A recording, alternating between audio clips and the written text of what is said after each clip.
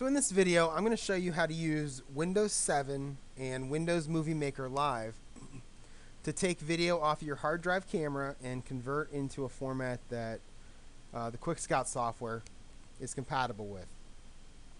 So let me just show you real quick first. I've got my camera already plugged into my computer. So if I go to my computer and I go to my camera, most cameras are set up kind of the same. It's a little tricky to get to the videos, but most of them have this MP root folder, and then inside there you'll have some kind of a folder also you can double click on. And you can see these are the 4 videos I took earlier out my front, basically of my front yard.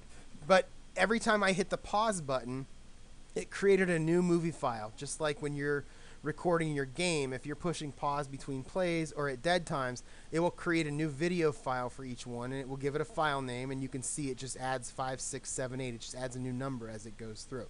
But you can see by the date and time that these were all taken at the same time.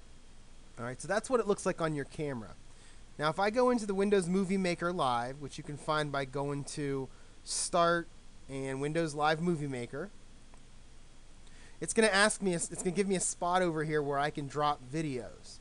So let me go ahead and shorten this down a little bit, and I'll go ahead and pull that folder back up of my camera, MP root and this folder here. And what I'm going to do now is I'm just going to grab those 4 videos. You can do it by dragging like I just did, or you can hit Control A on your keyboard and it'll grab all 4 of them. And you can just drag them right over, and you can drop them right into Windows Live Movie Maker. And when you do that, as I hold the mouse over, you can see there's video 5, there's 6, there's 7, and there's 8. So it puts them in the proper order also. So if you had 60 plays there, it would put them in the proper order for your plays. Then I'm going to go over here, and I'm going to press this menu choice right here, and I'm going to click Save Movie for Computer. And it's going to ask me for a location and a type, and you can see it's Windows Media Video File, which is what we want. I'm just going to go ahead and type, us versus them. You can type whatever you want there. Make sure that I'm on my desktop, which in this case is where I want to save to.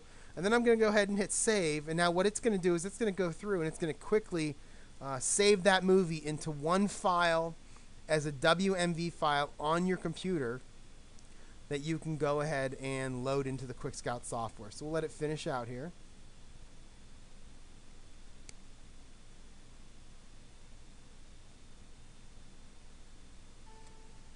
And now it's done, so it's asking me if I want to play it or open the folder. I'm just going to go ahead and hit close. I'm going to close my Movie Maker, and I don't need to save my project.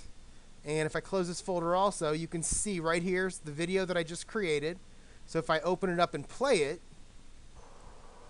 you can see the video now playing on my desktop. And with that video, you can actually go into the QuikScout software and load that video in, and you can start editing your game or pulling clips into design, whatever you're going to go ahead and do with it.